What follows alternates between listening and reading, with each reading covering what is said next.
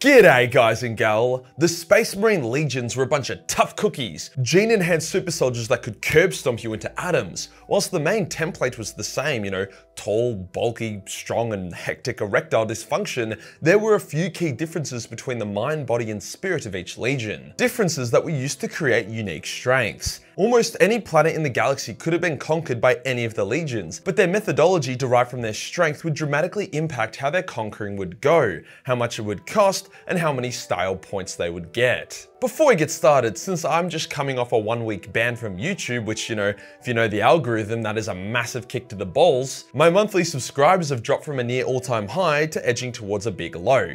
God damn it, Timmy. So I'm doing a rallying call. I know there are a number of you who watch, maybe enjoy, probably not, and haven't clicked that juicy subscribe button. But I know, I ain't asking for your soul for free. At 500,000 subscribers, I'm getting a Warhammer tattoo, and I'll probably do like a hectic Q&A while I'm getting the tat and then upload it. So by you giving me your sub, you're bringing forth that fateful day ever closer. And if you have any tattoo ideas, then message them to me on Discord. I'd like to get something Custodes related, but I'm cautious about accidentally getting like a fascist tattoo. But if any of you guys are good sketches and come up with a cool concept, I'll more than happily buy it off you if that's what I end up going for. But yeah, slap the subscribe button like the Emperor wanted to slap Magnus's bright red ass. And if you're already subscribed, then click that bell. Today we'll go over the key strengths of each of the original Space Marine Legions, as well as discuss if they have any secondary, more subtle strengths worth mentioning. Let's get into it.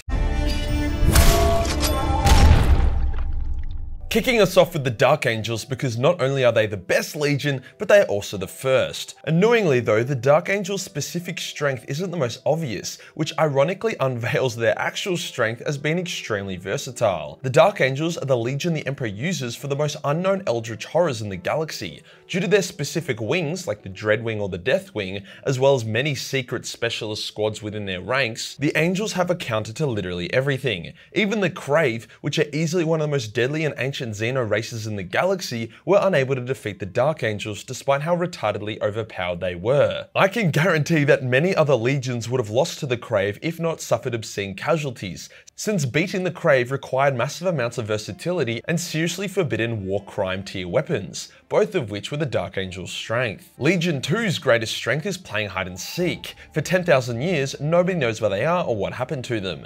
The Emperor's Children's greatest strength, which was also their greatest weakness, was their pursuit of perfection. They would always seek to improve themselves, whether it be by their military discipline or combat prowess. As a result of this, the Emperor's Children had some of the most disciplined and tactical Astartes in the galaxy, as well as some of the best swordsmen and duelists there was. Before their fall into depravity, the Emperor's Children had some of the most legendary and willful Space Marines ever. Saul Tarvitz was able to lead a small damaged army of Loyalist Marines against the full might of the traitor legions with numerous Primarchs, Titans and orbital support. Yet they still inflicted massive amounts of damage upon the traitor forces. Others like Solomon Demeter and Rylanor are other standouts. The Iron Warriors are a bit more of an obvious one. Their strength is their mastery of siege warfare, both attacking and defending, although they are more renowned for their ability to siege an enemy fortress, having the will, determination, and tactical knowledge to be able to crack any nut in the galaxy. They can also create the most unbreakable fortresses as well. Barbaros D'Antioch created such a viciously monstrous fortress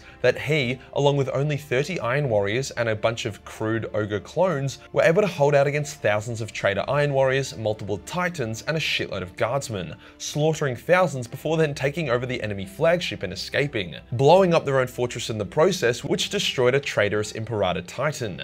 The Iron Cage humiliated Rogel Dawn and the Imperial Fist, cementing Perturabo and his Iron Warriors as the superior siege masters. Iron Warriors also had very stable gene seed, Iron Within. Now I could just say that the White Scar's strength is their ability to rail a massive slug of speed and then do burnouts on their jet bikes, but there is more to it than that. The White Scars are legendary outriders, meaning they can skirmish very effectively, they can act as general shock troops due to their speed and ferocity of their assaults, and their fleet is very hard to combat due to how flexible and fast moving it is. Many White Scars are also master swordsmen, meaning that every melee engagement with the White Scars would leave the opposing force worse off. But best of all, the White Scars possess basic common sense and the ability to reason, making them unique amongst the legions. The Space wolves were masters of shock and awe tactics, tearing into enemy lines in mass engagements of melee slaughter. There were very few enemies, even legions, who would weather a Space Wolf charge. As soon as the Sisters of Silence began nullifying the Thousand Sun Psyker powers, the wolves tore through their lines like butter. Individual wolf squads also have a lot of independence, able to act as one-man armies via their very experienced wolf lords. As evident by that time a single Space Wolf squad was able to liberate a world that was being tormented by a full army of Dark Eldar. The Imperial Fists are up next, and yeah, sure, siege experts, however definitely leaning more towards the defense aspect rather than the offense like the Iron Warriors. Now while I did say that the Iron Warriors were the better siege masters due to their ability to both attack and defend with extreme effectiveness, the Imperial Fists are better siege defense experts. They just kind of suck at siege offense when compared to the Iron Boys. The Emperor chose the Imperial Fists as the Praetorians of Terra, and he let Rogel Dawn be the architect of Terra's defense, a defense that allowed 3 loyalist legions to hold off twice their number in traitor legions, not to mention enemy titans, demons, beastmen, and other cannon fodder. The Imperial Fists would construct fortresses and leave garrisons on worlds they had made compliant, thus ensuring a stable chain of loyal worlds left in their wake. All of this together means the Fists are incredibly reliable and consistent. It also doesn't hurt that they produce Sigismund, the greatest Astartes warrior to ever live. On the flip side of consistency and reliability, we have the Night Lords. Yes, they are stealthy, but that isn't their true talent and strength. It's their obscene effectiveness with psychological warfare and terror tactics that make them so spicy. Ironically, despite the calls to punish the Night Lords for their obscene war crimes, they actually inflict the least amount of death and destruction out of any of the legions in the Imperium, as they would rather skin 20 babies and live stream it to the world's populace rather than orbitably bomb the planet into submission. Sure, 20 babies have a pretty fucking shit time, but it prevents the millions of babies that would have been atomized otherwise. So yeah, Night Lords are pacifists confirmed. When it comes to their strengths, the Night Lords are extremely good, with stuff like stealth, infiltration, and terror. They're actually so good to a point that they're pretty shit at almost everything else. Despite their apparent nobility, the Blood Angels' strength is their brutality and shock tactics. They love to drop onto enemy heads or fly in on jetpacks, appearing straight in the heart of the enemy forces. Due to their gene seed defects, every Blood Angel has the potential of a berserker within them. They specialize in decapitating strikes, often following their Primarch straight into the heart of the enemy force. Having fuck-off angel wings helps with that. The Iron Hand's obsession with replacing their cocks with chrome sounds kinda stupid, but it actually does make them stronger and faster. The flesh truly is weak. They were stronger, faster, and more durable than other Astartes. Their great relationship with the Mechanicum also meant they got access to better gear and weapons. Ferrus and his Iron Hands were actually considered to be one of the most powerful legions, easily in the top 3, with both Guilliman and Horus being sad that he died, since he would have made such an elite ally. It was literally just a matter of the Iron Hands being too angry and charging too deep before the Isstvan betrayal was revealed that ruined them. The fact that they were able to charge into 4 enemy legions by themselves is testament to their power as a legion. The 11th Legion is great at self-genocide, as that is the only thing of note they have seemingly accomplished. The World Eaters have a lot of weaknesses, but also a couple of solid strengths. Their rage fuels their combat prowess, making each World Eater stronger and more durable than other Space Marines. Their ferocity and lack of concern for their own survival makes them extremely volatile and difficult to fight against. Whilst they are often seen as wild berserkers, which should be exploitable, they have very impressive martial prowess, with those fighting them often noting that despite their ferocity,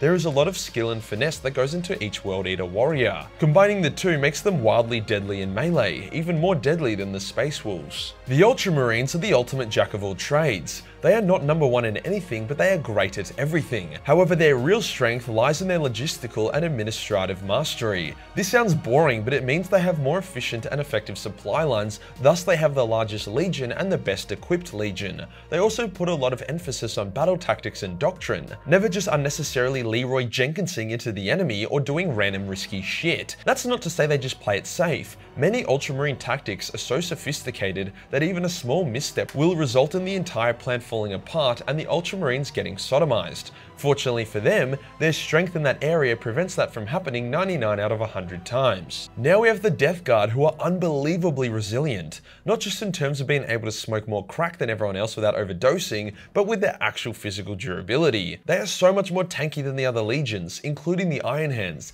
A Death Guard warrior was once shot numerous times, impaled on multiple jagged bars of iron, which put literal holes in his torso, and then after he went to walk on with his his brothers for a couple days and then caught the swing of a hammer of a Thunder Warrior before he finally died. It was noted numerous times by the other Space Marines with him, non-Death Guard Space Marines, that he should have died days ago, and no one actually knew how he was able to keep standing and moving. Since becoming a bunch of smelly fat boys, their resilience has only increased. The Thousand Sons were a flawed legion, but arguably the most powerful due to their obscene strength and their Psyker ability. Psykers are overpowered. A Thousand Son in a duel against any other Astartes can literally just boil their blood without much effort. If it wasn't for the intervention of the Custodes and Sisters of Silence, as well as Magnus blinding his legion, then the Space Wolves would have gotten absolutely destroyed on Prospero.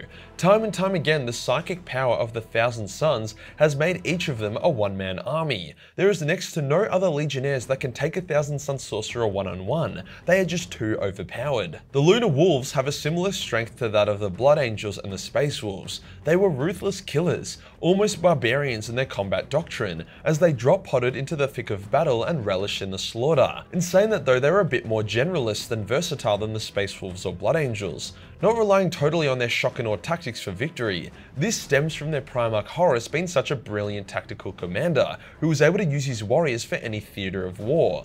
Except probably stealth. I don't think I've ever seen a stealthy Lunar Wolf. The Word Bearers were actually a very powerful legion. They were easily one of the largest and had strict, almost fanatical battle doctrine. After the Emperor gave them a smack for being too religious, their rate of compliance skyrocketed to the point where they were now the #1 legion in terms of compliance rate. Total compliance is no, but definitely rate of compliance, yes. They achieved this due to their extreme ruthlessness, basically destroying every world they encountered, even if the world wanted to join the Imperium. Probably not the best way to go about things, but they had some anger issues to deal with. Prior to this genocide streak, they were also very charismatic, a strength they used to turn the other legions to the traitor's cause. The Salamanders were great huggers, one big embrace from a Sally and you forgot the horrors of your life, so it is pretty funny that their other strengths include using horrific war crime tier flamethrowers to great effect. Due to their forge and engineering mastery as well as their Primarch's genius, the Salamanders have a shitload of high tier and unique gear. On top of the fact that they are quite self-sufficient, able to manufacture Astartes weapons, ammo and warplate on their own forge ships. They are also wildly compassionate, but within 40k that probably isn't a strength. The Raven Guard's strength is obvious, the absolute undisputed masters of stealth. After all, their Primarch can literally turn invisible, which is an ability a few Raven Guard have somewhat inherited. Their power armor is literally engineered differently in order to be more quiet, and they have unique stealth technology that no other legion possesses. They are more stealthy than both the Alpha Legion and Night Lords, however they lack the psychological warfare of the Bat Boys or the infiltration of the Alpha Lads. Raven Guard also employ the use of powerful jump pack warriors, hence are really good at assassinating enemy leadership. And finally, the Alpha Legion. The Alpha Legion are god tier at infiltration. They use stealth by hiding in plain sight as opposed to staying in the shadows. They also have a massive network of talented human agents, which empowers their infiltration even further, as people don't usually expect normal humans to be trusted agents of Astartes legions. Their legion is also massive as a result of its low casualty warfare combined with its stable gene seed and active recruitment. They can literally topple entire worlds purely by planting a few human agents on them, meaning the Alpha Legion has created compliant worlds without an Astartes even being present. Not something many other legions can claim. If only they figured out who the fuck they were actually fighting for, then they could genuinely be the most powerful legion. If you enjoyed the video and you want to support the channel, then Patreon is the place to be, where there is not only a boatload of Battle Mace 40 million hentai for only $1, but also a bunch of live action nude cosplay photos. Hit the subscribe button and hit the real subscribe button for more strong content. Join the Discord for more memes and I'll see you in the next one. Peace.